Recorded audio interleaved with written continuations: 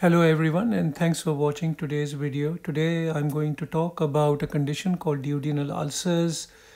Whenever I look at them, they remind me either many of them small little craters on the surface of the moon or our earth, or one or two very large craters. So they come in different shapes and different sizes. So we're going to look into this further. So if you look at this little picture I've drawn for you, and first thing to note that on top of it, I wrote a word peptic ulcer rather than duodenal ulcer. And I will explain this in a minute, that what is the difference between peptic ulcer and a duodenal ulcer. So just to look at the anatomy first, which I have explained in my first video of this series already. So the esophagus coming down from our mouth into the stomach, which is the black bit. I've drawn a tube over here. Then the green thing, bag-like structure here, is the stomach. I've written stomach in there. And then the red one, tube, which looks like a C, you can see it looks like a C, is the duodenum. Now duodenum has got four parts. This is the first straight part, which is called the first part of the duodenum. Now this is the second part of the duodenum, which is the straight part of the C, which is the third part of the duodenum. And then this is tiny little bit, an inch long, is about fourth part of the duodenum. That is the liver. That is our gallbladder. There are two tubes coming out of the liver and they join into one tube. And this is called the bile duct, and it comes and it opens into the second part of the duodenum. This fluffy little thing I've drawn in the middle like a leaf is a pancreas, and in the middle of it you can see there's a tube running along, and that also opens the second part of the duodenum. Now, reason for drawing the liver and the pancreas will you will come to know exactly why I've drawn these two structures. It looks a bit complicated. Now the question is, what are duodenal ulcers and what are peptic ulcers? Now this is the duodenum, as you know, and any ulcers happening in the duodenum are called duodenal ulcers, of course. Any ulcers happening in the stomach are called gastric ulcers or stomach ulcers. Any ulcers happening in the esophagus, which is the especially lower part of the esophagus, are called esophageal ulcers. Now the word peptic ulcer means, especially peptic means, ulcers happening wherever there is acid. So lower part of the esophagus, stomach and the duodenum are the three places where peptic ulcers take place. So when doctors talk about peptic ulcers, they mean ulcers either in the lower part of the esophagus because of too much acid, or in our stomach or our duodenum. Now second thing to note is, as you can see, the red thing is the duodenum. But the first part of the duodenum I've shaded as with red lines. And why is that? Because 90-95% of the duodenal ulcers, they happen only in the first part of the duodenum down to this curve in the duodenum. And why is that? The reason is because acid comes down from the stomach into the duodenum. And so this part of the duodenum is very acidic. Lots of acid coming in through the stomach. But in the second part of the duodenum, as I spoke a minute ago, these two tubes open up, one from the liver bringing bile, one from the pancreas bringing pancreatic juice. Both these things, the bile and the pancreatic juice, have got a natural antacid in it. So as soon as the food containing the acid comes into second part of the duodenum, especially this part of the duodenum, the acid gets neutralized. So having duodenal ulcers in this part of the duodenum and lower down, although can happen, but they are not very common places to get duodenal ulcers. Now we are going to discuss what causes duodenal ulcers. The causes of duodenal ulcers are almost similar to the causes of stomach ulcers, which I discussed in my previous video. There are many different causes that can cause duodenal ulcers. On this whiteboard I've written down just a few. Now some are very, very common, some are very uncommon of these causes. I found them interesting, that's why I wrote it down. Now, infection with Helicobacter pylori infection, which is a little bug which lives sometime in the stomach. In certain parts of the world, this bug is very, very commonly present in the stomach and does not cause any harm. Those people live a normal life, they don't have any symptoms with ulcers or inflammation, they eat normally, they drink normally, it does them no harm whatsoever.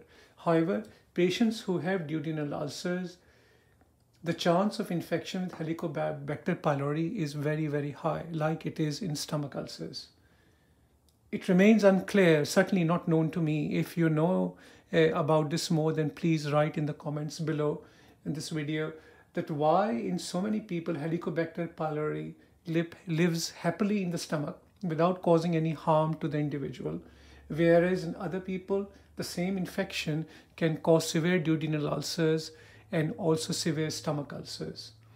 Now, second commonest cause that I have seen in my practice is medications. And what sort of medications?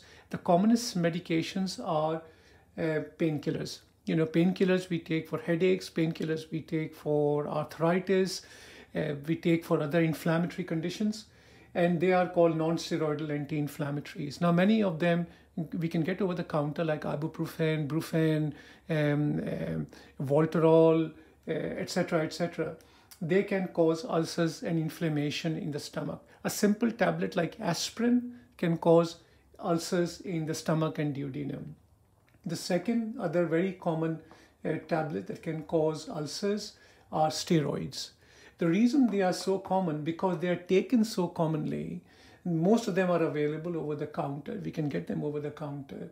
And the steroids are used for so many different conditions that the use of these tablets is so common. That is why they are so commonly seen in patients who have duodenal ulcers and stomach ulcers. Now, there are certain very uncommon tumors. They can happen in the pancreas and other parts, and they are called gastrinomas, and they secrete a substance which makes our stomach produce enormous amount of acid. And these patients develop very unusual ulcers, and these ulcers can happen anywhere from our esophagus to the stomach to the duodenum, and even in the lower part of the duodenum, where there is almost in a normal person there is no acid present.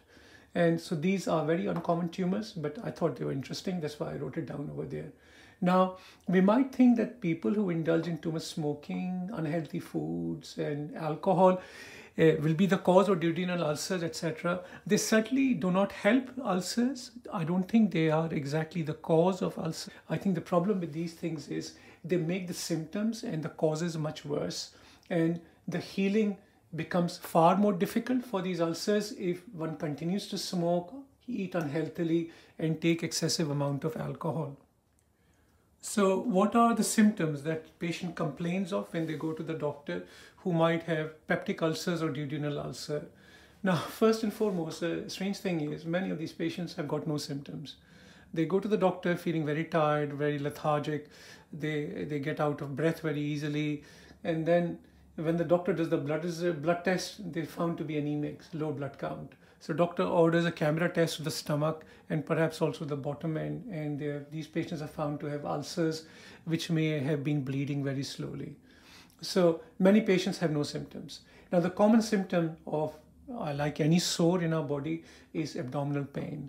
Now, the abdominal pain is a very deep boring pain, and it happens usually above the belly button on the right side, under the right side of the rib cage.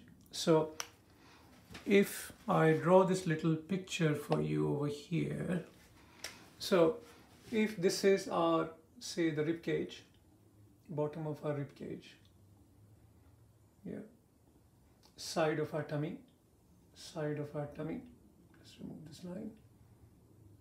This is our pelvis, this is our belly button, this is the rib cage on the right side, yeah. Now, the pain they complain of is usually this spot here. Yeah, this is the spot they complain of. And the strange thing about their pain is slightly different from ulcers happening in the stomach. Stomach ulcers hurt more when patients eat. They feel very full. Yeah, the pain of the duodenal ulcers gets better when they eat. So they want to eat more. They want to eat more because it dilutes the acid and it makes the pain a bit better. Now, stomach ulcer patients touch their tummy like this with the hand. They say it hurts over here like this. Whereas duodenal ulcer patients, they point with one finger where the pain is. And classically, their pain happens middle of the night at 2 or 3 a.m. in the morning, because they had the last meal at 7 or 8 o'clock, had a little snack before going to bed. About 2 or 3 a.m. in the morning, the stomach is empty and now it hurts. So they touch with one finger, this is where my pain is. They obviously complain of burning pain, which is indigestion. When the ulcers are very advanced, it starts blocking the duodenum and things don't go through easily. They start vomiting. They're reluctant to eat food, so they start losing weight because of vomiting and not eating enough. So these are the main symptoms. So how are duodenal ulcers diagnosed? Now, first and foremost, obviously, we are not feeling well, tummy is hurting, lots of indigestion, vomiting, weight loss, etc. We go to the doctor examines us, and doctor organizes a few tests. When doctor examines us, he finds our tummy, especially in the upper part of our tummy, above the belly button, very sore, very tender when he presses it. Obviously, he has doubts, he has suspicion that there might be a peptic ulcer or some sort of ulcer in this patient. And he sends us for either an endoscopy, which is a camera test of the stomach, which we have discussed before, or a barium X-ray, in which we drink a chalky dye and X-rays are taken and it will show an ulcer. He also sends us for some other tests. And these tests, blood test, stool test, and breath test. Now these two are done to check for Helicobacter pylori infection. Very simple to do. Blood test is done to check whether patient is anemic, which means they're losing blood, and also blood test can be used for Helicobacter infection, although perhaps not as reliable as the other two, but still being used in some places. So these are the main things.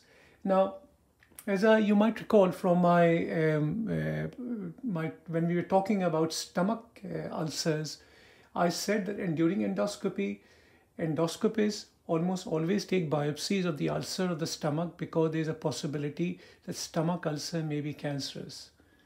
Now, the possibility of cancerous ulcers in the duodenum, in my experience, is extremely small. It's very, very low. And honestly, I don't know how many duodenal ulcers I've seen over the years, but I have not seen a single duodenal ulcer which was a cancerous ulcer.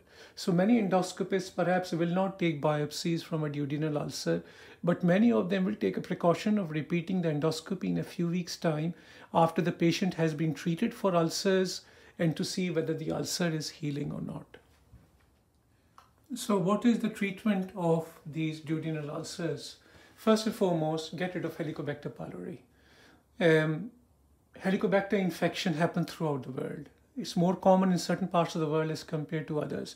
The reason is the way it spreads is perhaps not very clean water, not very clean hygiene, food is contaminated, sometimes it transmits from one person to the other by oral contact, etc. And the treatment for Helicobacter is course of antibiotics. They usually 2 different antibiotics are given, and they're also given an antacid tablets together with the antibiotics called proton pump inhibitors, which come in different names, as you know, omeprazole, onzeprazole, pantoprazole, esomeprazole, etc., etc. So to get rid of Helicobacter, once we have given the course of Helicobacter pylori, it is perhaps wise precaution to recheck with the stool test or the breath test to make sure that the infection with Helicobacter is gone. Yeah, and most of the patients can be cleared of Helicobacter. There's only few patients who might need a repeat treatment or different treatment, etc. Remove the cause. Now, when I say remove the cause, remove what is causing the ulcers, like steroid tablets, anti-inflammatory tablets, etc., etc. If patients have to take those tablets for underlying medical problems, other medical problems which require those tablets, they have to take them, then it is a wise precaution to give them something to protect the stomach. And those tablets again are usually PPIs or proton pump inhibitors like lonzeprazole, omeprazole, esomeprazole. All of them work equally well. Now, if the cause is like, which is stopping the ulcers from healing, is like too much alcohol, too much spicy food, then the way we live, the way we eat and drink has to be changed as well. Smoking certainly stops the ulcers from healing, so smoking needs to be reduced or stopped altogether as well. Otherwise, sometimes they do tend to come back. Now, in some patients who will require long-term antacid tablets, and they can take PPIs long-term, maybe for years or even for life. Now, last thing to discuss is what are the complications that can happen from duodenal ulcers. So, duodenum, to first of all, to know where it is right across our back against the spine. It's sitting against the spine. So it's not in the front, it's right at the back. So there's a big gap between the duodenum and the front of our tummy. So front of the tummy is over here and the duodenum is sitting right against the spine. This bit, especially the first part of duodenum, is very much against the spine. That's why many of these patients, when they get duodenal ulcer, they get pain in the back as well. Their back hurts. So the first complication that can happen, as you can see, duodenum is like this hose pipe sitting against the back of our back of our tummy, like this. The first thing, the ulcer can block the duodenum. It blocks it, so patients can't keep anything down. They keep vomiting. The second problem that can happen, if it's sitting against the back like this, the ulcer can burr a hole in the front of it, make a hole, like I've drawn in this one. When the hole is created, in most patients, nothing can block the hole, and all the food from inside the stomach and the duodenum and all the enzymes from the pancreas, the bile, etc., start seeping out, start leaking out into the tummy. And that's a very serious infection called peritonitis. Now, majority of these patients will require surgery to seal the hole. Now, the second complication that can happen, or the third complication that can happen, is the ulcer, instead of eroding in the front, causing a hole, erodes at the back. When it erodes against the back, so instead of the ulcer being here, ulcer is at the back, and it erodes at the back. There's a mighty big blood vessel sitting behind it. And that blood vessel, it's like if you dig a hole in the ground, you hit the mains pipe and break the mains pipe and all the water leaks out. Similarly, all the blood starts leaking out. And the bleeding can be absolutely torrential in these patients. And the way to stop it is either with an endoscopy, if possible. However, if they don't control with endoscope, to save the person's life, surgery will be required. I do hope you enjoyed this video, and I hope to see you very soon. You take care.